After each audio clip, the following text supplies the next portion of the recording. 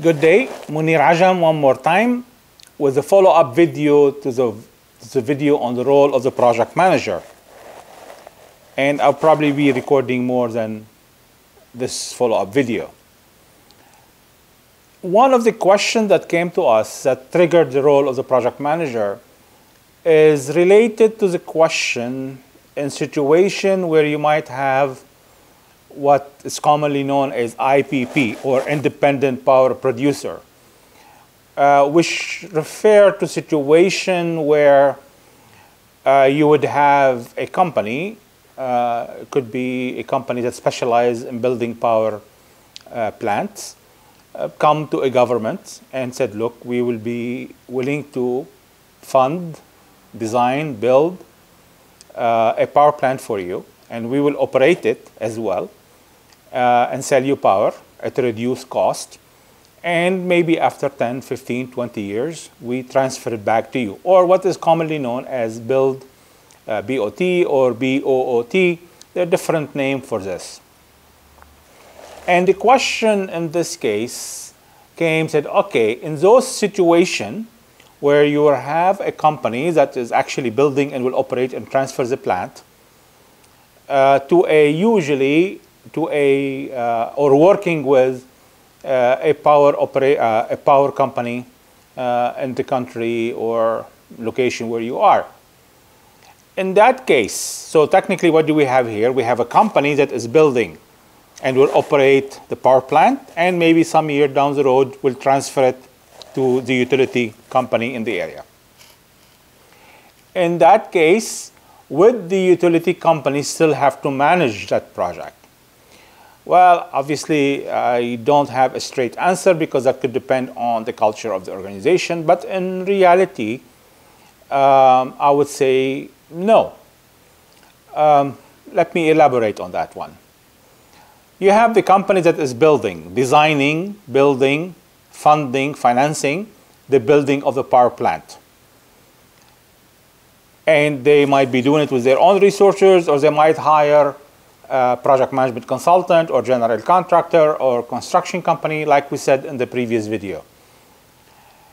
So technically they are responsible for this. They are responsible for the cost, the schedule, the quality, all of the other matter.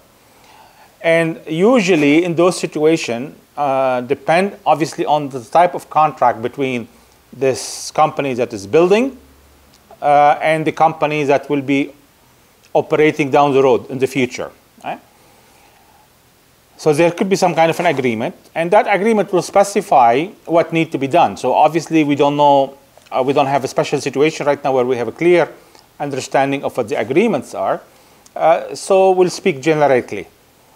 Most often, again, I'm going to repeat, since this company that is going to design, build, and operate the facility for a while, and usually we would assume, and that would be a safe assumption, that they will be using their own guideline and standard. So in this case, what would be the role of the utility company? Probably nothing except maybe liaison, or maybe they will be providing some facilities, maybe the land and some other facilities.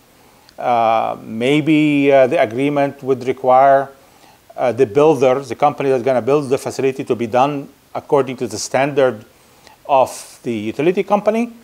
So in that case, the utility company will need to have people involved because they need to monitor and to make sure that the plant is being designed, or the power plant or the substation or whatever power kind of generation facility exists, it needs to be built according to their standard and specification. So they will have some kind of an oversight, maybe more of a quality oversight.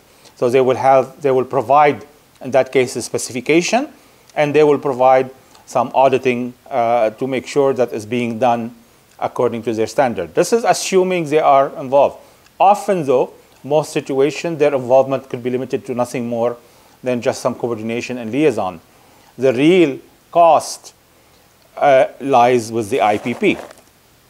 Now that, if I go back to the role of the project manager in this case, again, the role of the project manager of the IPP might be different, because if they are managing their own work, their design, their construction crew directly, then that person will be directly managing projects. If not, they are managing through PMC and through design contractors and construction companies, then there might be more of an oversight on the project management while the detail management is being done by someone else. So again, we go back to the same scenario we discussed in the previous video. There is no single answer. The answer always starts with, it depends on the contract and the relationship and other factors that might be considered. With this, I will end this video. Until the next one,